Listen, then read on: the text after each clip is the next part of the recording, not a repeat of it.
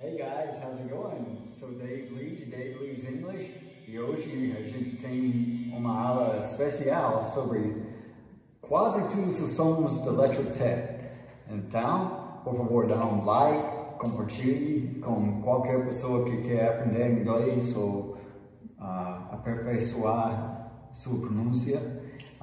Também se inscreve e ligar as notificações, porque temos muitas coisas mais para te ensinar sobre pronúncia e entonação e coisas assim com Pronúncia Plus. Então, vamos lá. Top T, stop T, flat T, drop T. O que quer dizer isso? Bom, primeiro, quer dizer que existe um autor de livros por crianças chamado Dr. Seuss. Talvez você conheça Dr. Seuss. Ele era autor de The Cat in the Hat, quer dizer, o gato com o chapéu, e também The Grinch, ele mesmo. Então, Dr. Seuss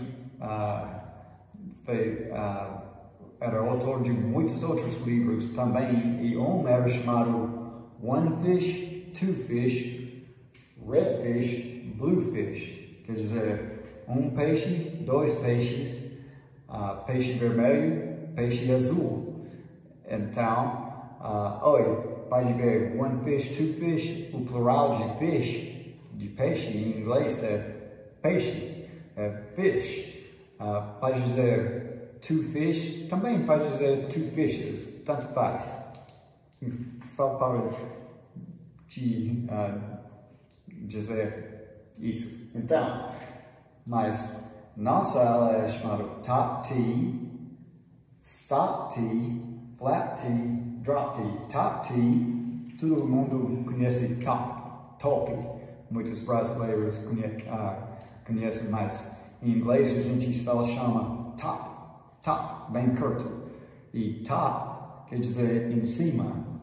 E isso é em cima de tudo porque é som de T que brasileiros já conhecem. Quando T acontece no primeira parte de palavra ou sílabo, parece igual de T de português. Então, top T. E tem stop T. Às vezes em inglês, T pare ou stop no meio de som. Então, em vez de um T completo, um T. É bem curto, mais curto. Vamos falar sobre isso. E flat T.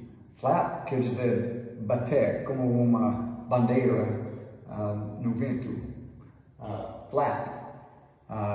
E é chamado assim porque a língua bate bem rapidinho. Cristal velar, parte de boca em cima dos dentes superiores e um pouco atrás, mas você vai entender logo. E drop T drop quer dizer deixar cair. Então, às vezes em inglês, essa T sumiu completamente. Vamos só deixar cair essa letra T para o chão. Então, em vez de uma trava-língua hoje, eu fiz um exemplo de cada um. Então, o primeiro é a pergunta: What? Que? What? Quando tem uma palavra só e essa T fica no final de palavra, é como em frente. É T completo. What? Então, é bem parecido de português. Só não fala como em português watching. Quando T acontece no final de palavra, nunca tem esse som de ch. Então, what? E stop T. Nessa redução, a frase correta é aqui. What are you doing? O que você está fazendo? What are you doing? Mas muitas vezes em inglês fica reduzido para what you doing? What you doing? Essa letra aqui sumiu e essa T fica bem curto. What you doing? What you doing? Então a stop T é parada. Você não completa essa som. Não é what you doing. É só what you doing. What you doing?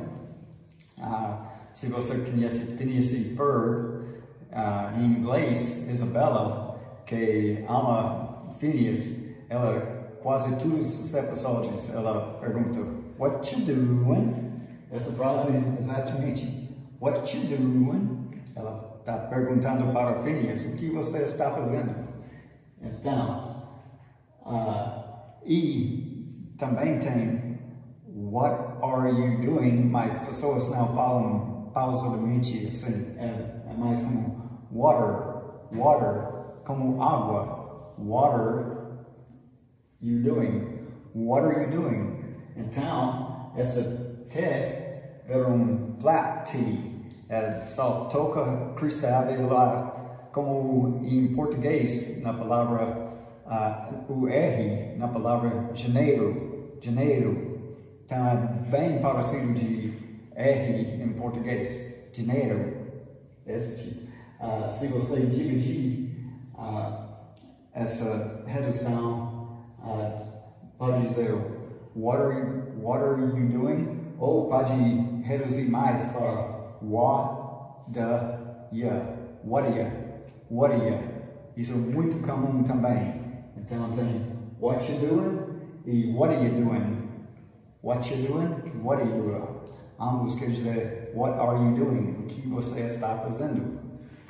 E ultimamente, finalmente, I don't know. Se você fala muito pausado, I don't. Então, top T, T normal, ou pode ser stop T, como what you doing?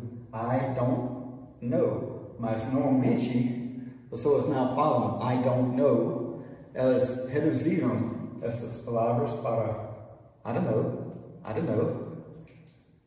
Então, onde foi a letra T? I don't know, sei lá. E I don't know quer dizer sei lá, ou eu não sei. Então, I don't know. E o T sumiu completamente.